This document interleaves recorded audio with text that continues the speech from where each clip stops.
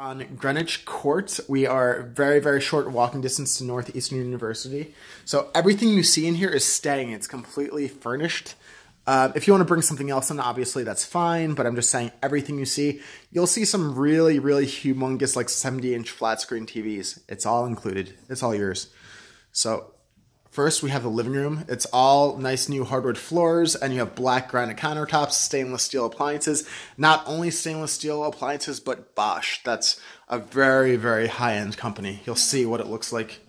So, see the black granite. Here's a dishwasher, sink. Oh, and I believe there's an alarm system here too, guys, right by the door. See? And really nice cabinets. And by the way, do you have enough cabinets here? Check it out. You will never run out of storage space here. So also, it's worth noting that outside, this is your outdoor area. This belongs to you. So that'll be really nice in the spring and summertime. All right, you also have your electrical outlets, so you can plug in your laptop if you need to like be, studying or whatever while you're cooking.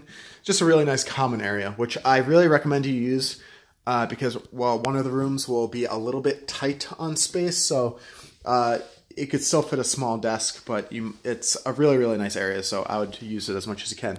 Now, it's important to note that this area we're about to see, this completely belongs to just one of you. It's treated as its own bedroom. It's essentially its own floor. It's like a master suite.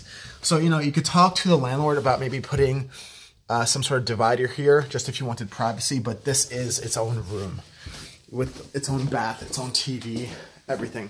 So it has its own like wet bar, whatever you want. So exposed brick is, by the way, very, very good for insulation. So absolutely no problems there. All right, let me show you the rest of this. So these are just two closets with boiler-related stuff in them. You can fit more stuff in there. Like I'll show it. Like you can put some like boxes and stuff in there and the like. But you could see if you could either put a stand-up closet from IKEA. Anywhere really in here, there's so much space to play around with. Maybe if you're serious about the apartment, you could talk to the landlord about throwing one in from IKEA. They're not very expensive. I think they're like 100 to 150 bucks. And look at this. This is a 70-inch Samsung like 4K TV. This just comes with the apartment, You have recessed lighting. It leads to this area outside. So this also has its own private bath. It has stone walls. Just stuff you don't find here, This is not something you would find in Boston. Bath, toilet. Hello, I'm Michael, by the way. And here's a stand-up shower. It's really, really nice. I just love the stone tiling. It's really beautiful. These are like rosewood floors, by the way. It's really beautiful. So let's check out this area some more. So yeah, this really is considered its own room. When it was lived in before, just one person had their setup here. And since then, it's been just kind of used as another common. So you see couches and stuff. But, you can move that and put a bed in, really whatever you need to do. All right, let's go upstairs because the other two rooms are on the top floor. Sure. So we're going upstairs. You will see a very typical size room for something that fits students. So this is a small room. I'll show you this last. So this is the average size room, which, by the way, you have a main bath here. I don't know where the lights are. Sorry, I'm new to this place. But you have a main bathroom here, toilet here, bathtub here, sliding glass doors. All this stuff is really new. So again, you have a very big mirror on the other side of the hallway. So this is a typical bedroom. So this is a queen size bed, and again, you have more space, very big closets.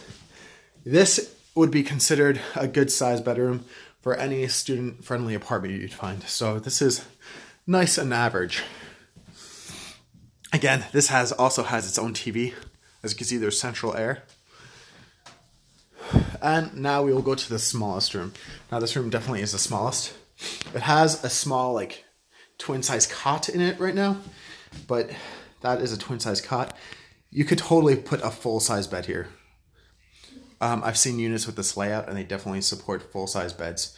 So over here, you do have a big closet. You have sliding doors here. And you could use this to your heart's content, these cabinets. There's some additional space here if you wanted to utilize that for more clothing or really storing something. If actually, you know what would be good? This place looks lamplit, so actually I'm pretty sure a lamp would go there if you wanted it to. But yeah, anyway, you would kind of have to make this work as you see fit. There's a desk here, but if you wanted a full-size bed, I'm guessing the full size would come out to about here. So you'd still have room for it, but really, for this person, this is the only kind of, I guess, trick.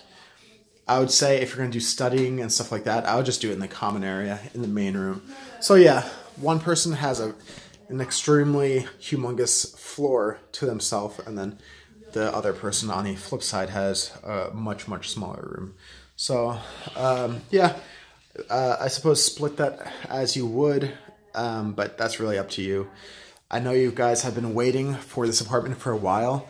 I remember Addison, the girl I was in contact with, she was looking at an apartment on Greenwich Street, and I just thought it was the same owner.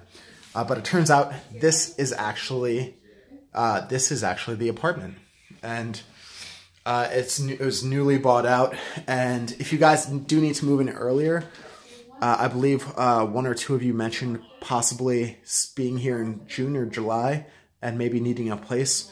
The landlord could potentially give it to you earlier, and who knows, maybe he could even do a better price. So, you know, just realize anything you need, if you needed to put it into the deal as an offer, that's absolutely fine.